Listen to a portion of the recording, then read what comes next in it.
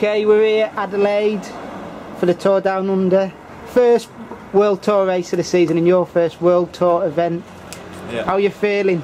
Yeah, feeling good. It's exciting to start the first World Tour race in Australia, being an Australian rider.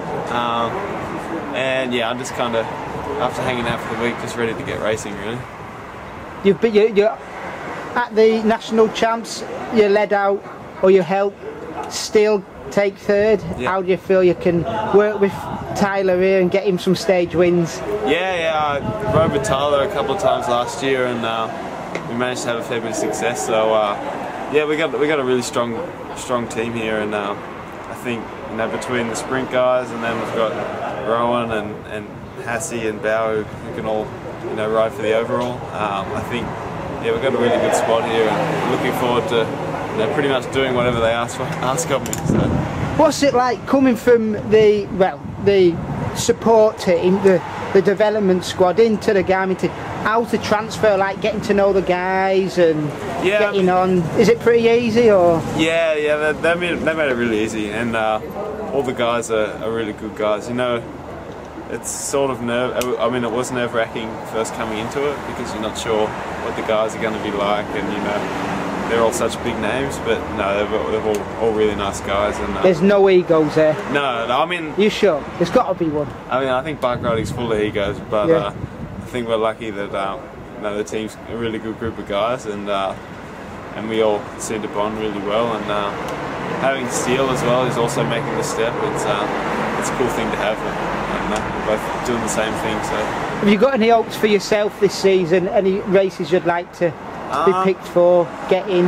Yeah, I mean, I know my first half of the year's race schedule, so I'd like to have a good ride in Langkawi, which I've had a decent ride there before, but I'd like to have a crack there, and then also try and do a good ride in California.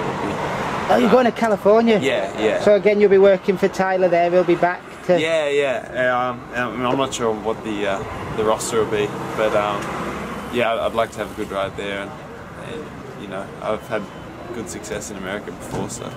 And the team's supported by some great products. You've got Cervelo, of course. Yeah. Castelli.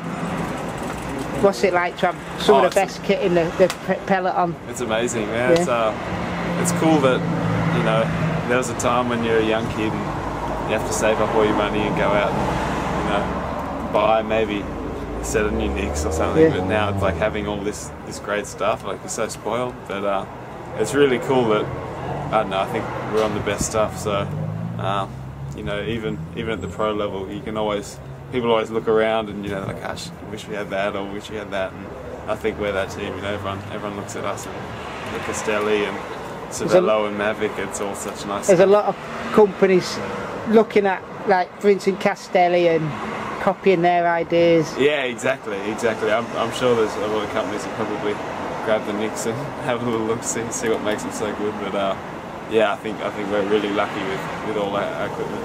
Here we are, geek question. How much kit do you get a year, clothing wise? Just at the start of the season then. At the moment, we haven't done the.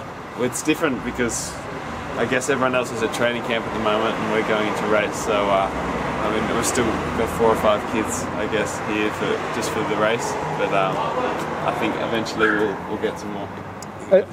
You're getting whistled. Right. Cheers.